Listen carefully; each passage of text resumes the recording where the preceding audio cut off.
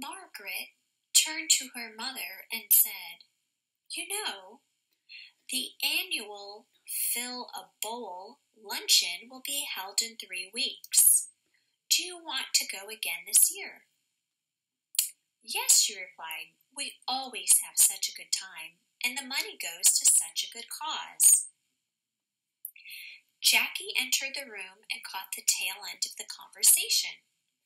"What are you two talking about?" she asked.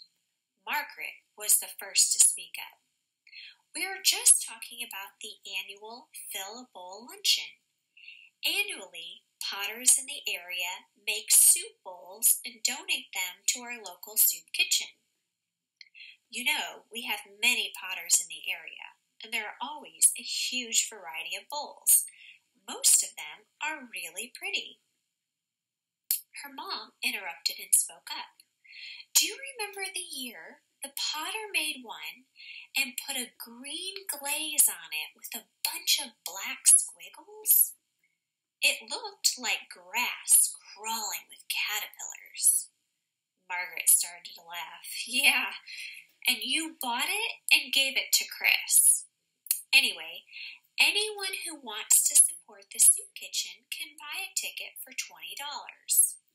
When the doors open to the kitchen, all the people go in, pick the bowls they want, and then the cooks fill them with soup. And at the end of the luncheon, you can go to the kitchen and wash your bowl and take it home." "What a great idea," said Jackie.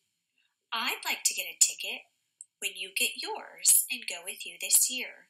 What a great way to support an organization that does so much for others. When do the tickets go on sale?"